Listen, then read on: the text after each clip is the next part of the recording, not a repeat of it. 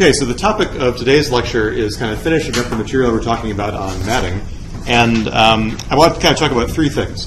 The first is, there's been a lot of work in computer vision on what I would call just segmentation, which basically means trying to take an image and find the foreground as a puzzle piece that I can just take out directly. And the idea is if I segment the image into pieces, that those pieces just kind of snap back together to form the whole. There's no alpha values, there's no fractional overlap or anything like that.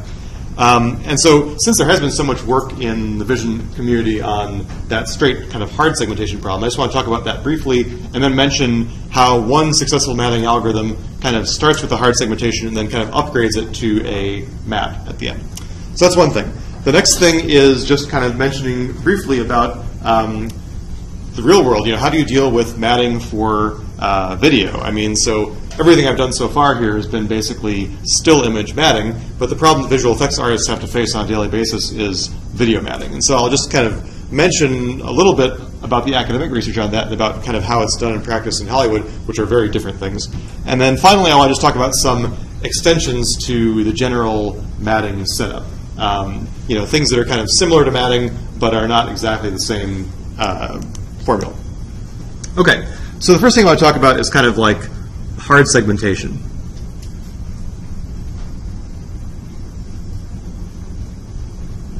And so the premise there is basically I have an image and I just want to kind of like chop it up into pieces, right? So I've got, you know, maybe I've got this foreground piece and I've got this other foreground piece and I've got this foreground piece, and these are all basically like puzzle pieces. And so the idea here is that if I look at this as the foreground and all the other stuff as the background, that basically the foreground has, you know, alpha equals 1 and the background has alpha equals 0, and there's no fuzziness at all. Okay, you know, and you can imagine this kind of thing is definitely very useful for you know, things like just general image understanding, right? So I show you a picture and I want to pick out, okay, these are the people, this is a car, this is a bicycle. For that kind of thing, you don't really need to have soft, fringy edges on the segments.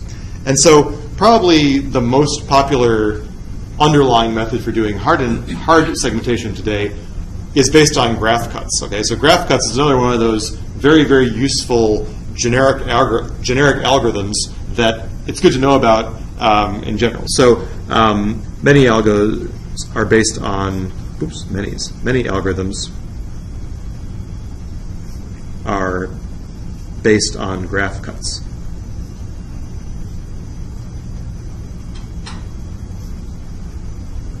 Okay.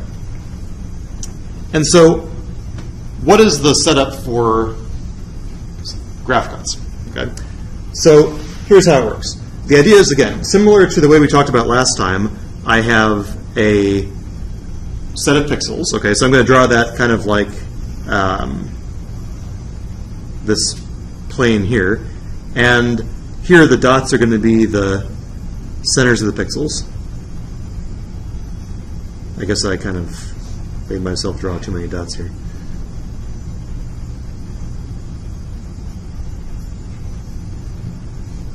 Oh man, I have to draw all these dots. What was I thinking?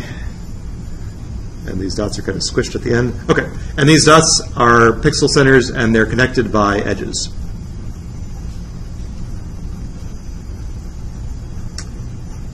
And since we're only looking at hard segmentation, what we have to do is classify every dot as either foreground or background. Okay? So the way this works is that we have a kind of a big node up here we call F for foreground, and we have another big node down here called B that we call background. And every one of these nodes is initially attached to both F and B. And this is where my kind of lines and dots are going to get messy. So for example, this guy is attached to F and also to B. This guy is attached to both as well, and so on.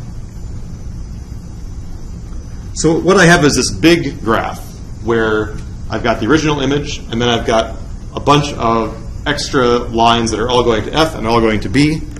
And here is a slightly better picture of that on the left here. Okay. And so what is a cut? So what we want to do is we want to sever some of these edges so that at the end there is no path from F to B. So basically the idea is to entirely separate F from B, and the nodes that are still stuck to F at the end are the ones that are going to be classified as foreground, and the ones that are stuck to B at the other end are the ones that are going to be classified as background. Okay? And so you can immediately see that, for every node, exactly one of the F or B links has to be cut. Otherwise, there would be a path from F to B right through that node. Also, we have to make sure that we cut some of the edges through the image, because otherwise I could get from F to B through one of the pixel to pixel edges. Okay, and so that's the basic idea. And so this dotted line, something that separates F from B, is called a cut. Okay, and that's why this is called graph cuts, is because you form this graph out of the image nodes. You put these two super nodes F and B at the end, and then you cut through the nodes to separate the two terminals. Okay, and so for those of you who have taken algorithms, UCS types, right? So have you seen this problem before? Or if you're the max flow problem? So basically, this is like one of these things that you probably would learn about in an algorithms type of course. Maybe you saw it in passing, but this is really something that we use a lot in Vision. So let me say a little more about how this process works. So what do we mean by, so I said basically a cut, separates F from B. No path between them.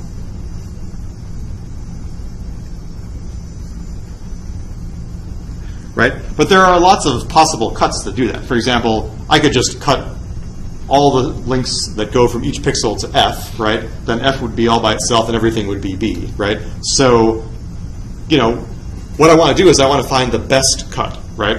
And in some sense, so what I mean by best here is the one that kind of conforms the most to how we think the foreground and the background should be separated.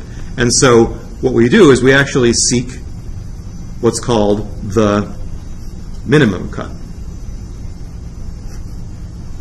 And what that means is that if I go back to my picture here, that means that what I do is I assign a weight to each of these edges, and then kind of the value of the cut, the cost of the cut, is what I get by adding up the cost of all the stuff that I cut. Okay, all the edges that I removed, I add up all their weights, and that's the cost of doing that cut. So I want to find the cut that minimizes that cost. And so basically each edge gets a weight. And so for, these are like, weights between adjacent pixels. I'm going to call those ij. And then you can also have weights from each node to the foreground and weights from each node to the background between each pixel and the terminals. And then the cost of a cut is basically the sum of, let's see how I wrote this here. So basically, I'm going to write this in kind of the same notation that I used for the book. So that's like saying for all the edges in the cut, including possible cases where J is the foreground and the background terminal, I sum up these weights. Okay. So I'm going to talk in just a second about how we generate these weights to make sense for this segmentation problem. But this kind of problem was known in the kind of math community for a long time. People have been talking about graphs and cuts for many, many years. But only recently in the computer vision community did people start to really think about, okay, how can we compute this minimum cut super efficiently and super quickly?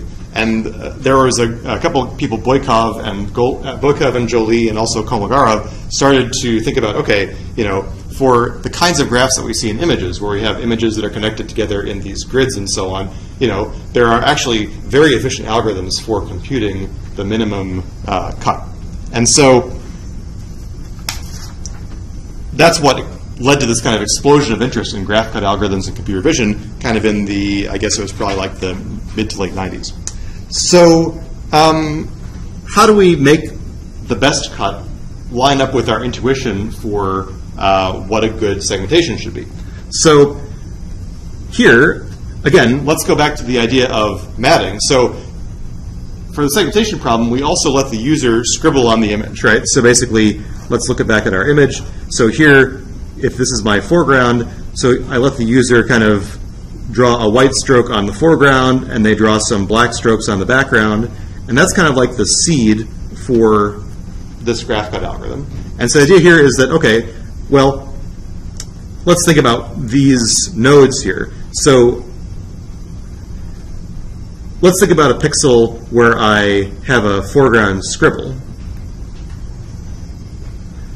Well, at that pixel, the first thing I want to do is I want to think of what should the terminal weights be. Well, clearly, the weight from that pixel to the foreground should be infinite, right? Because I should never be allowed to cut that edge, right? I'm telling you, this is foreground, so there should be no way to make that non-foreground. And similarly, the background, edge weight should be 0, right? That's like saying, I know you got to cut one of these two edges. You can never, never, ever cut the foreground edge, and it's super cheap to cut the background edge, right? Basically, no cost to cut the background edge. And the other way around for a background scribble. So again, we kind of reverse this for a background scribble.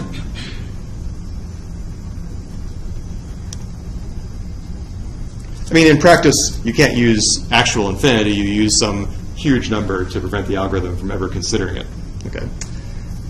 Now, what about for the edges to the foreground and the background for places where we didn't scribble, right? So again, just in the same way that we did for matting, we can use the foreground and background scribbles provided by the user to generate basically PDFs for probability of foreground color and probability of background color, right? So for non-scribbled pixels, I use scribbles to build basically the probability of the foreground and the probability of the background, right? And this isn't really that different from the way that we generate similar probability functions for the matting problem. We kind of talked about this the last lecture and even the lecture before, right? And so one idea basically is to say, okay, so the weight from a node to the foreground, here's one possible function.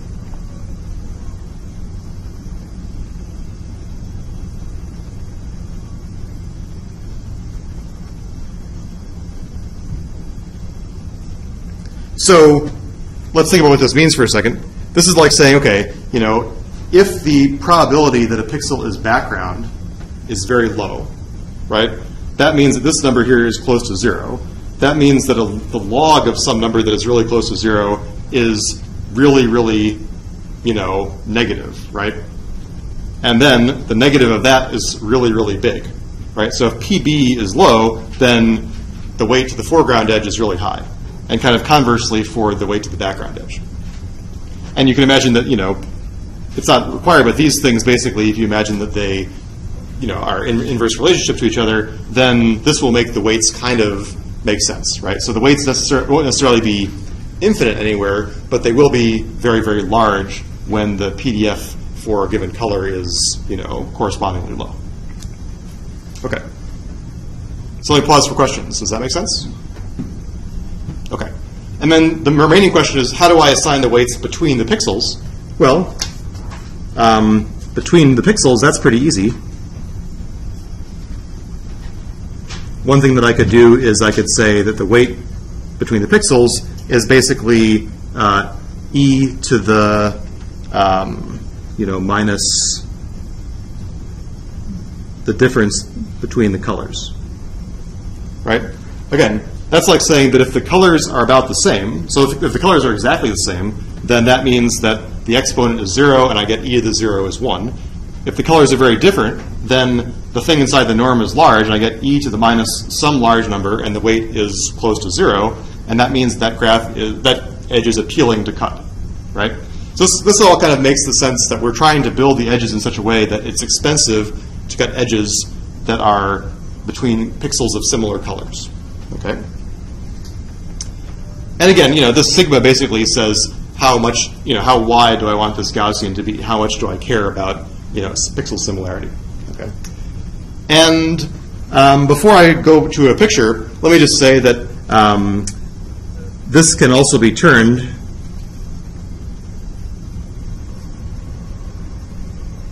into an MRF kind of Gibbs energy. So last time we talked about an energy function that was of the form, a data term and the smoothness term. And basically here, to build this energy in this form, this is kind of where the weights on the foreground and background go, and this is where the weights between the pixels go. And the book gives the specific details about how I transform, one type of cost function into the other type of cost function. All that means is that, in theory, then I could take basically any algorithm that I have for optimizing MRFs, and I could apply them to this problem too. So it's all kind of the same idea. Okay. So let me just pause briefly to show you a example of how this works. And let me see if I can make this a little bit bigger here. Oh, nope, I can't. Okay, so let's take a look at the top graph. I'm sorry that these numbers are so small, but basically the idea here is that how would I actually find this cut? Again, I'm not here to teach you about algorithms necessarily, so this is a famous algorithm called the Ford-Fulkerson algorithm, and if you took algorithms, maybe this rings a bell somewhere. The basic idea is that, again, I can think about the weights on the edges as representing some sort of a capacity for pushing something through the network, like pushing fluid. And so the idea is you can imagine that I'm trying to push as much as I can from F to B, okay? And so what I could say is, okay, what I'm going to do, the way the Ford-Fulkerson algorithm kind of works is it's saying, okay, I'm going to just randomly find a path from F to B that is not full yet, that still has some capacity. And so, for example, here, when I click once, this is like saying, okay, the red path, is not at capacity yet. In fact, I don't think it's at capacity because I haven't started to push stuff through the network yet. As soon as I find such a path, I fill it up as much as I can. And so, for those of you who can't see in the back, the left-hand edge has capacity 3, and the other ones have capacity 4, and so what I do is I push 3 units of stuff through that edge, okay? Then I randomly find another edge. Here's the bottom edge. The units here are 2, 4, and 5, and so the most I can push through that edge is 2, so I push stuff at a level of 2. I find another one, and I say, okay, this guy I've got 0 out of 6, 0 out of 5, 2 out of 4, and 2 out of 5. So the only stuff I can push through here is 2 more units through this 2 out of 4 branch. And then I find another edge, and I say, okay, here I've got 2 out of 6, 0 out of 3, 0 out of 2, 4 out of 5. So I can only push 1 more unit through here. And at that point, if I were to search through all the possible paths, I would say there's no more paths where the edges are not, where the path is not a capacity. So when I'm done, basically, if I look at this, I can separate the the source from the terminal based on how much residual stuff there is left between the between the edges. So kind of here you can see that there's a lot of details I'm leaving out. For example, how do I search over the paths to find one that's not full? How do I know when I'm all done? How do I do this in some sort of efficient way? And so that's in some sense what the virtue of the Boykov algorithm was, is it showed that for certain kinds of graph structures that come up all the time in computer vision problems, there's a very smart way of choosing the next path and making sure you're doing it the right way. And so suddenly, this problem that may seem on the surface to be very complicated can be solved actually very quickly on your computer. And so that's exactly what you're doing on this homework, is running this code on your own. Okay. So how does this relate to, so this is basically the idea for segmentation. And so actually, let me just show you an example of how that works. So here is a example of image segmentation using this. And so the idea here is what I do first is I outline the object of interest, okay? And so when I do this, what I'm saying is, okay, everything outside of this is never going to be labeled as foreground, right? This is for sure, the foreground is enclosed inside this box. And so that gives the algorithm a seed for the foreground and the background distributions. And so when I do the foreground segmentation, it's going to build the foreground and the background PDFs. And when it's done, it's going to, hopefully not crash, it's going to give me something that actually does a pretty good job of, if I kind of put this overlay on, this kind of shows the segmentation. And you can see that, you know, this actually worked pretty well on the first try, right? Now, if I were to look at this carefully, I would say, okay, well, there's this little bit of, you know, tree here that is not part of the koala. I did pretty well almost everywhere else. If I look at the foreground, there's a little bit of crud here that I can get rid of with some sort of like morphological operation, but that's not so bad either. Again, one thing to keep in mind about graph cuts is that there is nothing that forces the foreground pixels to be a continuous blob, right? Because, you know, the graph cut algorithm doesn't know anything about the object topology. So you may get, you know, weird things, and I'll show you a couple other examples in a second. So if I wanted to get rid of the background part, the nice thing about this graph cut algorithm also is that I can always re-scribble to refine things, right? So it turns out that once I have an initial segmentation, it's very easy to go in and adjust it without having to do the whole problem again from scratch. And so, for example, this interface lets me scribble. What I'm going to do is I'm going to put this little blue mark on this background pixel, and then the graph cut algorithm runs and updates. And you can see now this little, you know, tan part has gone away, right? And so, you know, you can see why this is so popular. It's really slick and easy to use, right?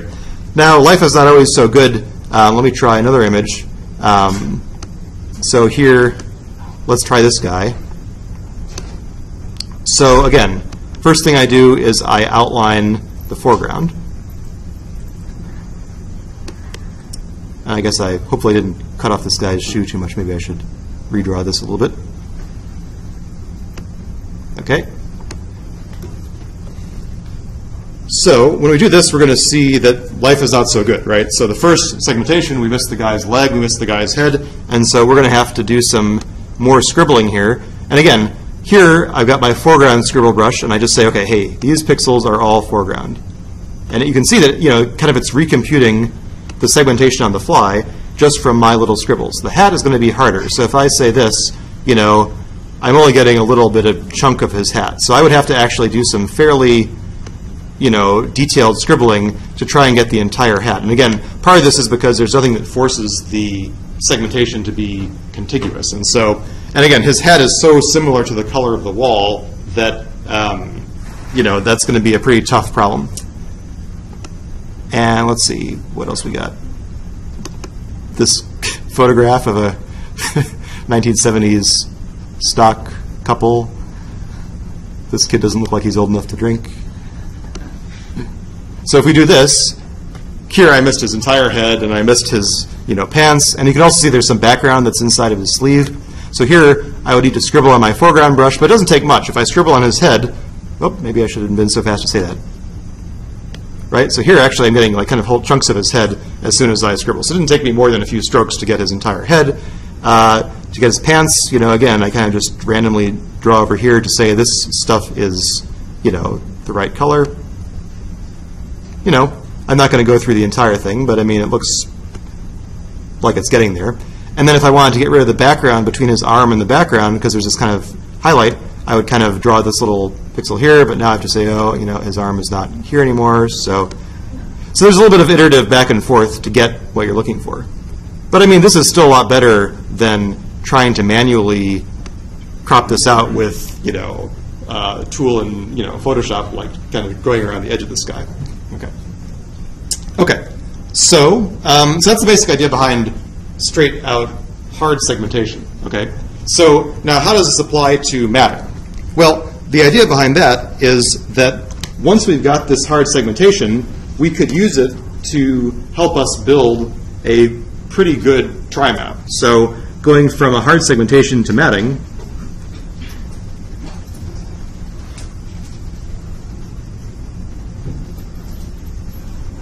the way that would work would be initially I have a you know, hard segmentation. And then what I would do is I would kind of procedurally just kind of fatten up this boundary, both on the outside and the inside, and I would say, okay, now everything inside here is for sure foreground, everything outside here is for sure background, and then this here becomes my uncertain trimap region, right? And if you wanted to get fancy, you could do things like, you know, try and kind of dynamically estimate how wide that region should be based on some sort of image statistics. So then what you can imagine you're doing is, another way you can think about this is, since this is kind of procedurally generated from the hard segmentation outline, you can imagine that what you're doing is between kind of lines that are perpendicular through the original boundary, right? What you could do is you could imagine that what I have to do here is I need to estimate a function that goes from the foreground side to the background side kind of smoothly, right? And so you could kind of reduce the problem in a kind of a similar way to saying, okay, what I need to do is I need to estimate what the kind of alpha profile is along each little strip normal to the boundary that I got from the hard segmentation, okay? And so that's kind of like, I have a better picture of that here. This is our koala. So kind of like this, right? Where, again, here you kind of see that I'm fattening up the boundary. I've got the gray region that now becomes the unknown alpha region, and I need to fit something like this profile to that unknown region. And so this is the foundation of an algorithm called grab cut. Grab cut is definitely very popular in the matting community. And it actually operates basically like I just said. And similar to the picture I showed you in that little interface, where first I draw a rectangle. That rectangle generates what's called the garbage map, meaning that everything outside of it is for sure background. There's this kind of automatic iterative process inside GrabCut to refine the foreground and the background distributions. Then I end up with a hard segmentation that I present to the user. Everyone, you know, is happy with that. And then I estimate the kind of profile width along the kind of perpendicular, the normal to the boundary. Okay.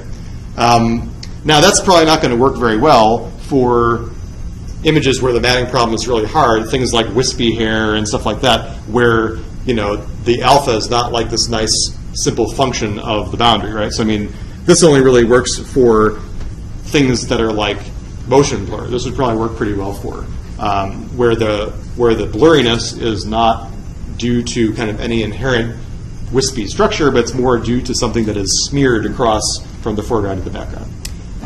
But it is definitely fun to play with. Okay, so any questions about that? Yeah? I wasn't quite, I don't know if you said it, but maybe I missed it. How do you estimate, or like what's the procedure of estimating the distribution for... Oh, so how would I estimate the... Right. Background? So that's basically the question of how do I estimate these distributions here from the scribbles? Yeah. So basically what I would do there is I would, let me just draw it on a separate page. So what I would say is, okay, I have, it's actually similar to what we did for Bayesian matting in some sense, right? So basically I have a bunch of labeled samples in the RGB space, right? So that's like saying that I have, these are my F samples from the scribble, right? And then what I could do is I could model this by a 3D ellipsoid where I kind of have, this is my mean, and then my sigma comes from the shape of it. Or I could do something that was a little bit more non-parametric, like if you've heard of, kernel density estimation or parsing windows or anything like that, where I could have a non-parametric density estimate, I could do that too. But if you imagine the simplest thing to do would basically be similar to, if you remember back to lecture 2 on Bayesian matting, we said we could model this by a single ellipsoid or multiple ellipsoids, right? Gaussian mixture model, something like that. So Gaussian mixture model is probably the most natural thing to do, a bunch of ellipsoids. Basically assume it's a Gaussian and then just do a parametric. Right. Or a mixture model is more like saying, I assume that there are multiple Gaussians and I fit the best Gaussians I can. Right. Yeah.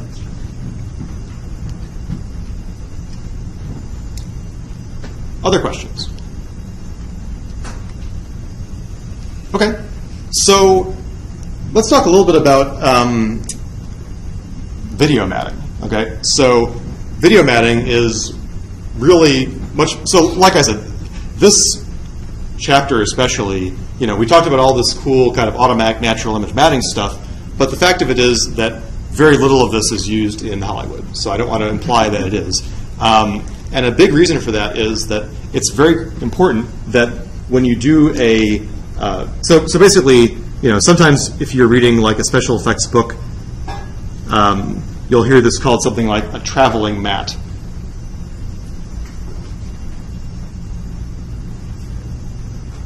Right, what that means is that the matte is changing from frame to frame. I'm going to put a question mark here about whether there should be two L's in traveling. And so that actually is pretty tricky. I mean, here's like a picture of a pathological, you know, matting problem. Hummingbird, right? Hummingbird is flying around. You want to make sure that the matte is constant from frame to frame. That would be like killer matting problem.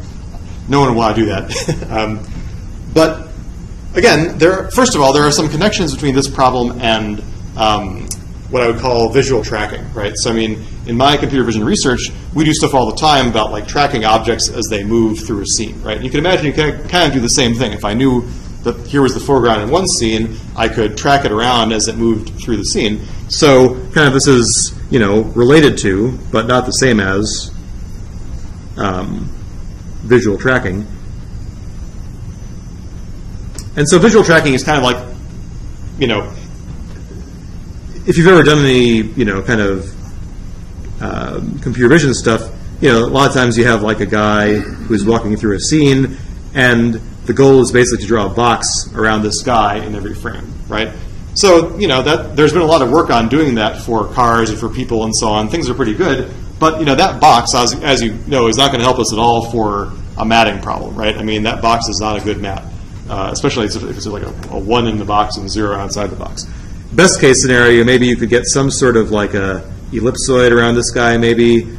And you know, you could try to do some sort of a fine segmentation of this person, but you know, that's pretty tricky. Most of the time, you'll see this box.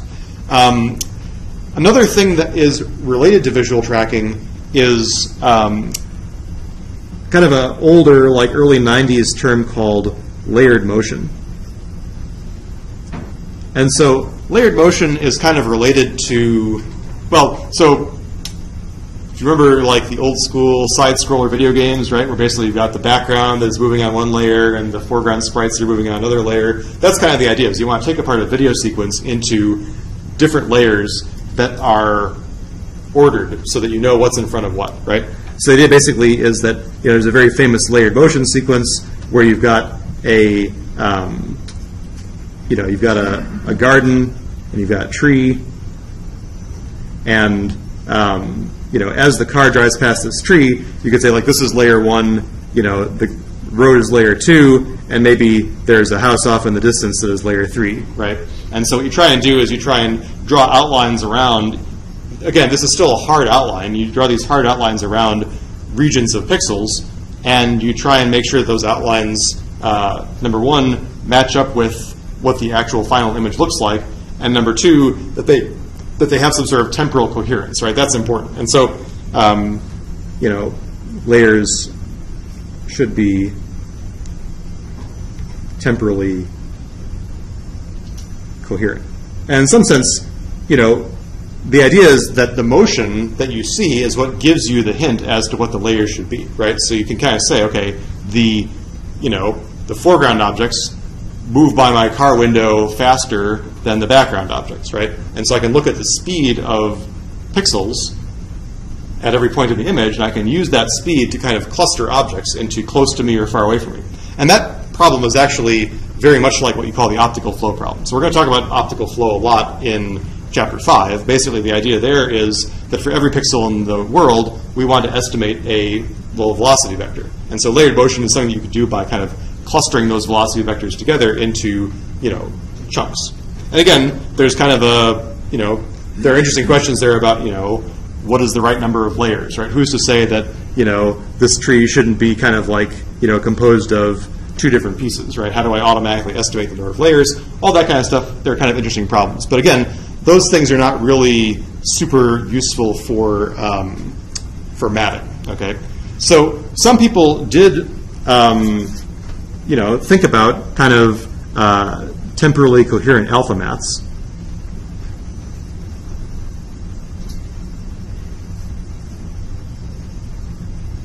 Right? So just in the same way that we have kind of like this notion that between adjacent pixels, that my alpha between these pixels should be similar, you could also imagine that I do this in a temporal sense, right? So I also kind of say, okay, not only should my alpha be similar to my neighbors here and here in space, but they should also be similar in time, right? And so you could imagine that you could formulate some sort of a huge kind of multidimensional, instead of trying to estimate the alpha mat at every point in time, you could estimate the alpha mat kind of all at once for the entire video, which I should hasten to say doesn't really work. So I mean, we shouldn't think that this is something that is commonly easily done. And again, you could do the same thing for the estimated foreground, the estimated background. You could try and enforce temporal coherence in all dimensions, right? Another thing that you could try doing is basically taking the alpha mat at one time, right? So basically, I'd say I have the alpha at time t, and I could estimate the optical flow between this image and this image, and kind of use that to push my alpha values over to the next frame and then refine them, right? So that's, again, kind of a common thing to try to do. Is optical flow, as we'll talk about in a few lectures, is used all the time in computer vision. So I can get an estimate of how the motion vectors look, and then I could say, okay, well, I estimated my alpha really well here. Why don't I kind of push the alpha mat forward into the next frame and then make little changes if I need to? Again, there has been some work on that, but nothing that I would say is like incredibly successful. One thing that has been successful as a side note is, so there's something that's kind of related to layered motion and visual tracking called rotoscoping. So if you're in the animation industry or in the visual effects industry, you learn a lot about rotoscoping, or you hear a lot about rotoscoping, or roto. So rotoscoping, or roto, basically means that I have an object in frame 1, and I draw a contour around that object.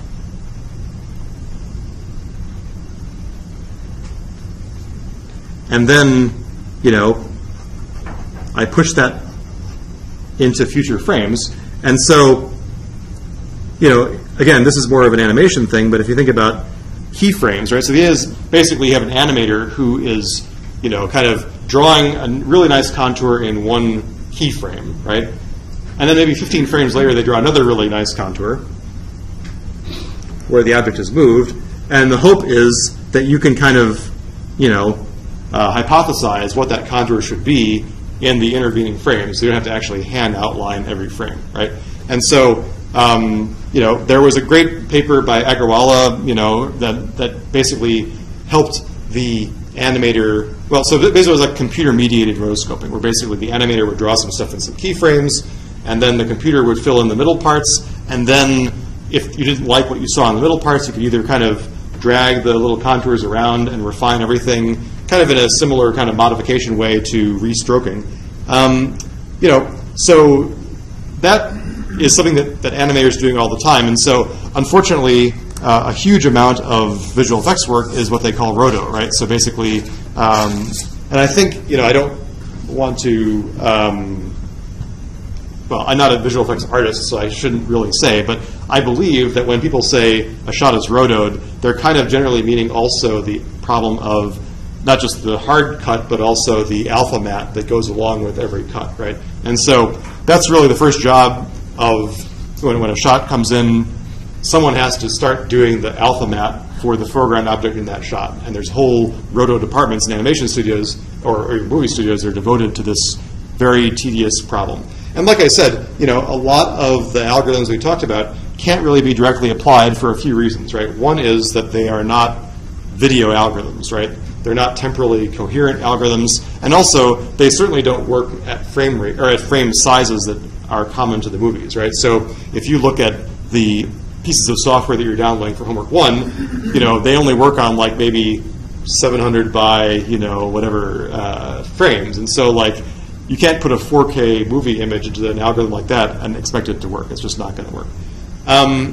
So I actually really encourage you to read the last section of this chapter, which kind of contains some interviews with visual effects artists about the difference between the stuff we learned in this chapter and the way it's done in reality.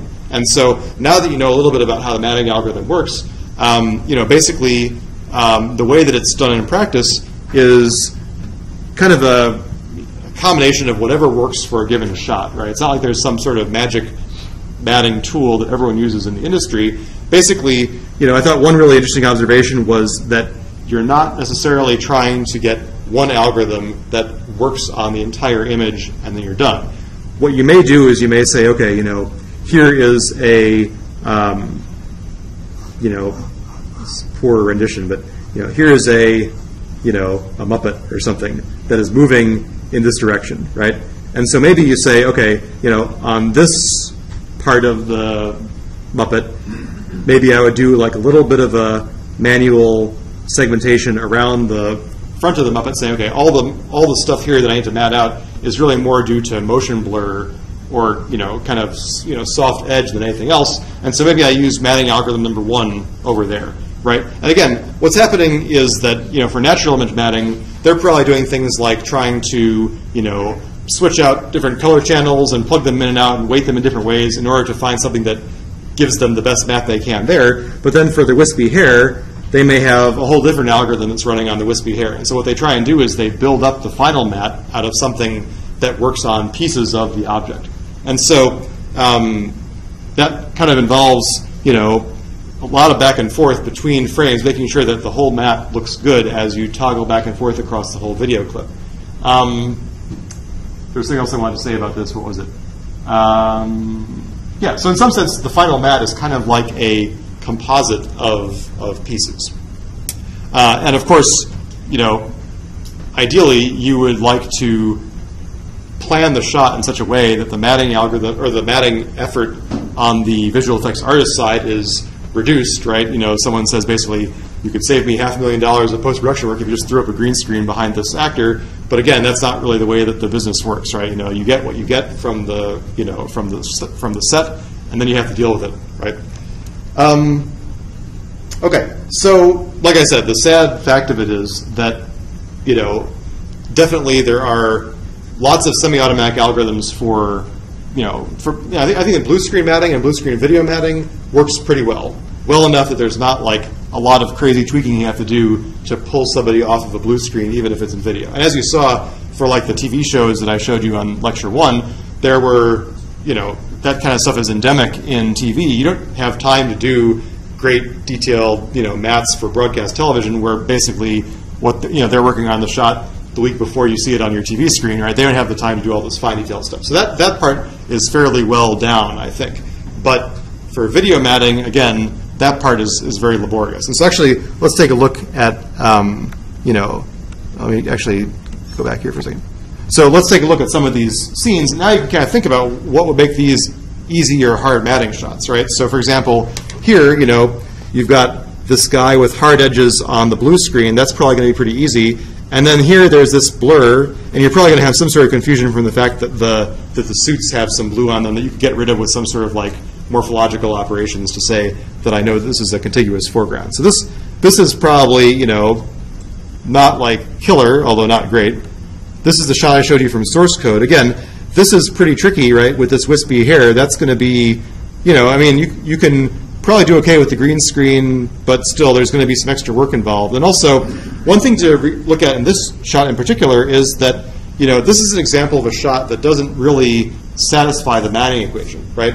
In the sense that it's not like every pixel is a combination of foreground color and background color. In this case, we've also got this kind of rim light that is coming from behind the people that is kind of lighting up the outer boundary of their hair, right? That rim light is not part of this alpha matting model, right? So if you wanted to develop an automatic algorithm for this, in some sense you'd have to have some sort of a third component that would have something to do with lighting, right? And that would be a really complicated thing to do automatically. So here is a shot. This is a shot from Iron Man 2. You know, they have this whole thing that takes place at the Stark Expo. That's, you know, this is in Queens, right? This is Flushing Meadow. So this is the actual environment, and this is the Iron Man version of it. And you can see that there's been a lot of stuff changed, actually. In fact, it seems like almost the only thing that's the same is this big globe in the front. They've added a lot of stuff. I mean, you can see they kept some of the freeway in the back. They kept some of the buildings in the back.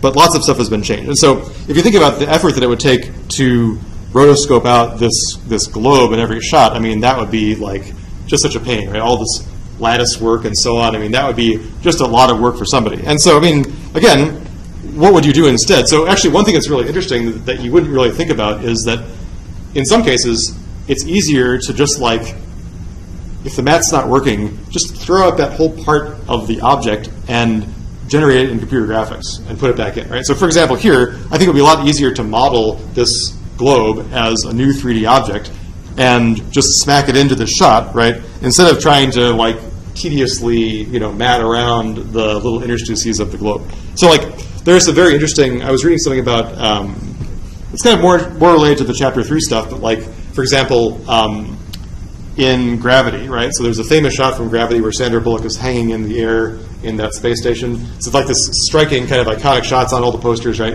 And so in that shot, you know, I should see if I can scan it in here. So basically, you know, she's actually being kind of held in this weird kind of brace where one of her legs is in this kind of rigid mount, and she's kind of on like a little kind of bicycle seat kind of thing to keep her balance. And so in that shot, like, one of her entire limbs, at least, is computer generated. Like, it's not her actual body. They just kind of went in and redid her body to make it work, right? And so that's actually not uncommon, is to actually go in and say, okay, this is too hard. Let's just make it in computer graphics entirely, right?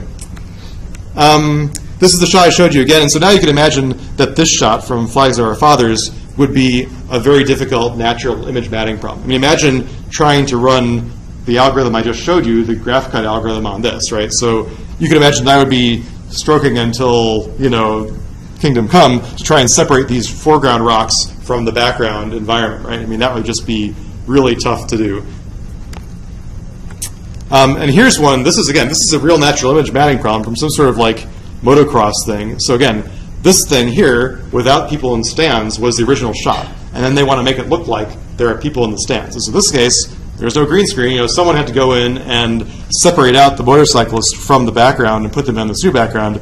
So again, you got motion blur, and you got the fact that like all the seats are red, and so is parts of the motorcycle. I mean, this seems like a really grungy kind of problem for someone to have to solve. You got, I guess, at least in this case, it's pretty good that you don't have like, well, you can see they actually kind of replaced, I think they replaced the wheel maybe entirely. It's hard to tell because like to have to try and to do anything inside the wheel where you've got spokes and stuff, oh, nightmare. So, you know, all this to say that there, you know, I don't know what the percentage would be. It'd be interesting to talk to some producer to see what they say, but like a huge amount of visual effects post-production work is just spent on this kind of problem, rotoscoping out foreground and putting it on new backgrounds, okay? And so, you know, I think that there are people who are really good at it, and at the same time, it also may be one of the first kinds of jobs that you may have to get if you come in at the entry level, is to say, okay, you know, here's your shot for the day, work on these 4 seconds of video, and get it done to us by the end of the day, right? So, okay. So let me talk a little bit about extensions to matting, okay? Because not everything, so the rim lighting that I showed you in that source code example is one example where this isn't really 100% the matting equation that we talked about earlier. And so let's look at a couple things. So here's one. This is not quite a matting problem, right? But it's kind of tantalizingly close, right? This is a shadow cast on a surface, right? And so you might imagine that you could do something similar where you say, okay, you know, I try to separate the foreground from the background. But in this case, you know, the pixel colors do not satisfy that matting equation that comes from a model of kind of mixing of foreground color and background color. Right? There is no foreground color as such. I mean, the shadow itself doesn't really have a color, right?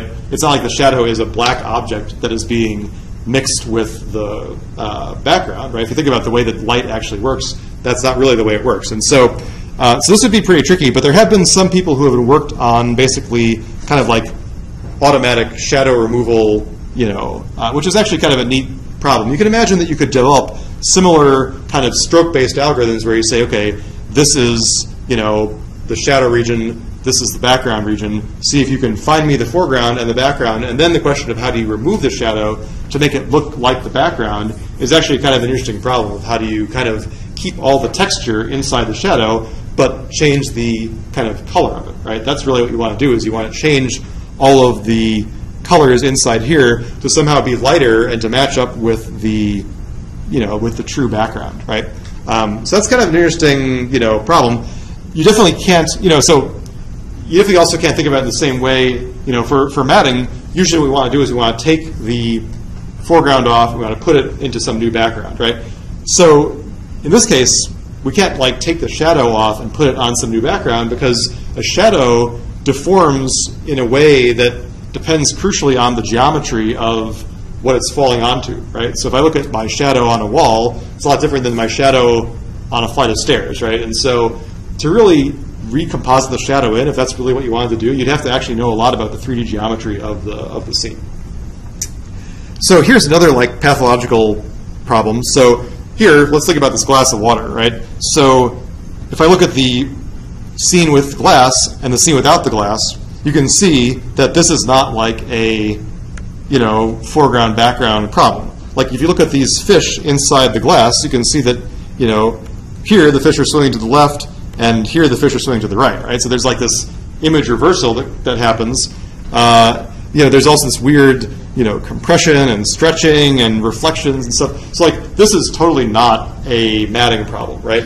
And so there have been some interesting papers on, suppose I wanted to take this glass of water and put it into a new scene, right? So there's an interesting body of work called environment matting, where again, for this you really need to have access to the object that you care about. But the idea is that I could put this glass of water in front of a computer screen, and I could put lots of different patterns on the computer screen, and I could see how they deform through the foreground object. If I knew exactly what the background was and I see what the foreground is, I can use that to build what's called an environment map, which kind of tells me how background should diffract and reflect through some optically active object like a glass of water. And so then I could take that glass of water and the environment model and I could put it somewhere else where it looks really good, right? And that's actually kind of neat. But again, that's something where you need to have a lot of access to the scene. It's kind of like the equivalent of the triangulation method we talked about for getting ground truth mats, where you have to have lots of full control over the object that you care about. But that was actually kind of a neat thing. Here's a kind of a case where, again, we kind of assumed that we always had, well, this is kind of the reverse of triangulation in some sense, right? So here's an example where I've got an image that has a flash and a no flash, right? So this is the flash image, and this is the no flash image, right?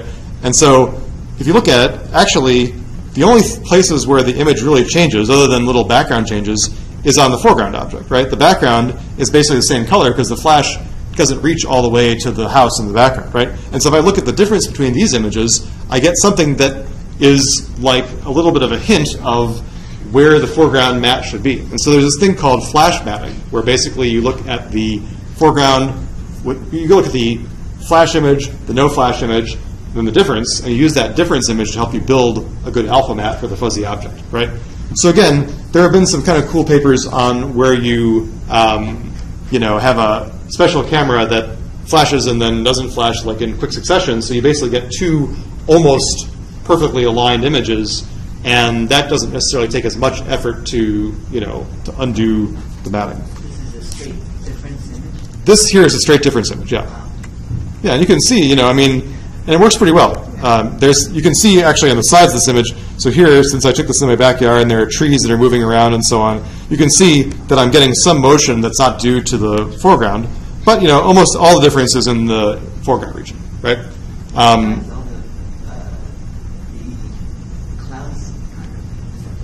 Yeah, the clouds also didn't play much of a role, it seems. I mean, I guess because they're, not too different. Yeah. So that's kind of a neat idea. And so there have been lots of other kind of even more advanced ideas in this. So again, the idea, one idea is called defocus matting, where you have an an array of cameras that all kind of share the optical path, and you have one camera that's kind of like, basically you focus the cameras at different depths. And so the idea is that, in one image, foreground objects are sharp and the background objects are blurry. In one image, the background objects are sharp and the foreground images are blurry. And you kind of use these different focus levels to help you understand what's close to the camera and what's far away from the camera. And you use several images to do that, right? So there are lots of kind of interesting, again, if you had all the time in the world and all the equipment in the world, then you can do some really high quality stuff. In fact, since we have a little bit of time, let me just show you, if we just look at environment matting.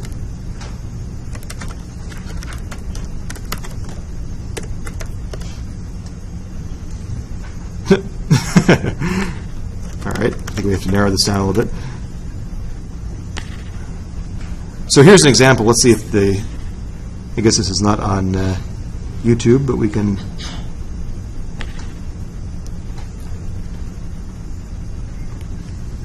Oh, my video resolution is too low because of the way I'm recording this. So let's look at the paper.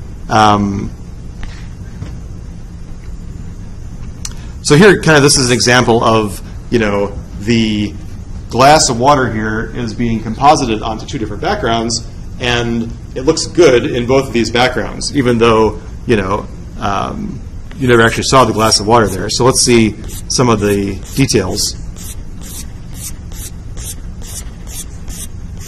So here you can see their system, right? So they have a camera, and then they're showing, you can see this is a pretty old paper because these are not like flat screen monitors, right? So you can see that they're basically shining patterns of light into the object from different angles and using that to build this map of how pixels from the environment get warped through the object. And so these are some of the examples of objects that they use, these really complicated, vases and frosted glass sculptures. You also have to pay attention to not just the way that geometry changes, but also the way that color can change through the object, right? So basically there's a color aspect here where they've got three different objects that are, so I guess here on the left, this is like, this image is like bad, crummy matte, right? And this is, I think, a comparison between their automatic algorithm of doing it and a real photograph taken with the same background. And you can see that their algorithm does a great job of predicting what it should look like. Let's see what else we got here. Again, this also works for things that are not just clear, but also things that are like reflective. Like, here you got this really shiny pie pan or something that is reflecting the background onto it, and you can hypothesize what that will look like, right? I guess let's also look here.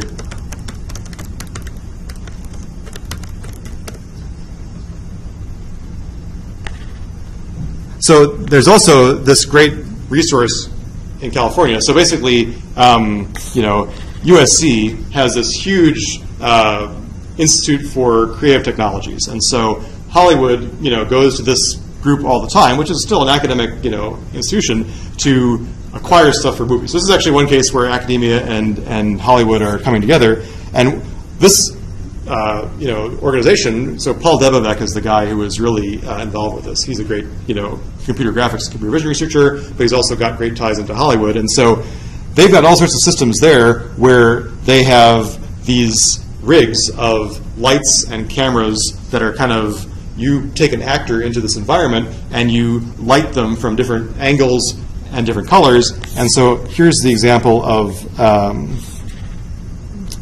let's see, I feel sad that, no, let's see if this will work. For some reason, my new computer doesn't want to play video at 1280 by 7, whatever. I don't know why it's so picky about that. So the idea here basically is that there are, as I recall, infrared lights that are being used to acquire mattes kind of in real time. Maybe I shouldn't be too quick to say this. Let's just see what the, yeah, it is infrared, that's right. I'm sorry I didn't have this prepared ahead of time here. flash and no flash. There's no speaking infrared. Yeah. What if you did infrared? Because it's a Right. different spectrum. You know? Yes, exactly. So I mean, and actually a lot of the initial work on matting, even back in Hollywood, had to do with spectral-based matting. So actually one of the very first matting ideas had to do with yellow sodium light that was at a very, very, like if you look at like astronomy images, so like there are some light sources that have like a spectrum that is like super sharp, right? So the idea was they used the sodium light that they could easily filter out at the back end, right? And so basically if you just kind of looked at the fraction of yellow light that was coming on the image, you could very easily build a foreground matte from that. And so this sodium light matting was one of the first things. In fact, that was before blue screens and green screens. That's what they did, right? So let's see here if we can get some pictures. Yeah, this is a crazy detailed rig that they have. Just trying to find a, yes, okay, so here's an idea, right? So this is basically like the images that are taken. So basically, this is like a background image without the actor, this is like an infrared image with the actor, and this is like the visible image with the actor. And these are used in real time to pull off this matte here in C, which is actually fairly good without any kind of additional work, and then they composite this person in to this image. And so the exciting thing about this work also is that they can also render the light that should be falling on the foreground object to make it look like it matches with the background. And that's one thing that's really important that we didn't talk about at all, is that you can't just peel off a foreground and stick it on a background and expect it to look good. And the reason is that the lighting plays such a huge role in how you perceive an object living in the space, right? And so really, you need to try and collect the foreground image to have the lighting on the foreground match the new background as well as possible, right? So if the lighting is coming from the left, like it is on this woman here, in the environment, you need to make sure that you match those things up. And so that's the idea here, is that here they're predicting what should that light direction look like, and they're capturing the image of the foreground with that correct light, and doing the matting and doing the compositing kind of all in one seamless step. And that's pretty slick. And you can see they've done lots of work on understanding, the response of different textures and human skin to infrared light. So again, to really do this right, as they have done here, takes a lot of effort and a lot of custom hardware that I don't think really exists anywhere else in the world. So here, this is kind of an example of, again, as the the left-hand mirror balls are basically capturing the lighting in the space that they want to composite the foreground onto, right? And so if you've ever seen, again, you see this a lot on special effects DVDs, where there's a kind of a mirror ball that's placed in the scene, they take a picture of it, and they use that to understand how does light fall onto this point in the scene. Usually you put the mirror ball at the place where you want to put the special effect, so you know what the direction of incoming light is onto that thing. So this is this famous eucalyptus grove. I believe this is, I want to say it's in Berkeley, I'm not quite sure. And then here, this woman is being illuminated with the same light that's been collected from the eucalyptus grove, but inside this, huge, multifaceted polygon of lights and sources, and then put back into the collected images of that environment. So it's pretty, it's pretty interesting that they're able to do this all at once, right? Yes, I was right. This is Berkeley Eucalyptus Grove. So again, if you look at the website of this USC group, you'll see lots of really cool stuff. So here again, here you can see that the actress is kind of passing through these columns, right? So as she passes across a column, the light should be occluded on her face. And so instead of trying to create that somehow in post-production, they're actually simulating that at the time of capture, right? And so you can actually, if you remember, we saw kind of an example of people walking through a columned space in the very first kind of movie matting video I showed you. And that they're not doing anything fancy for that green screen thing, but this is the way that you would do it if you really wanted to be precise. And so you can imagine that there are probably lots of shots similar to this that are done for things like reshoots of movies, right, where they've got they've got a crazy, complicated set that they build somewhere. The actors are all there. They film, some scene. They get back to editing. They take it to the studio, and they don't like the ending of the movie, right? So now you have to reshoot something. And how do you do it, right? Because maybe those sets no longer exist. And so the smart thing to do would be to capture the set, the lighting of the set, and the geometry of the set, which we'll talk about a lot towards the very end of class. So you capture the lighting of the set with these mirror balls to make sure you know how light is falling into the scene. And then if you need to do a reshoot, you can imagine taking somebody in costume into this USC, rig and filming them moving around, and then compositing them back in on the synthetic set, right? That may be how some things are done. Certainly, lots of reshoots are done on blue screen and green screen instead of actually going back out to a set. Because to my knowledge, most of the time in a movie, as soon as you're done with the set, you strike it down and it's gone, right? So, yeah, so interesting stuff. Any questions about anything?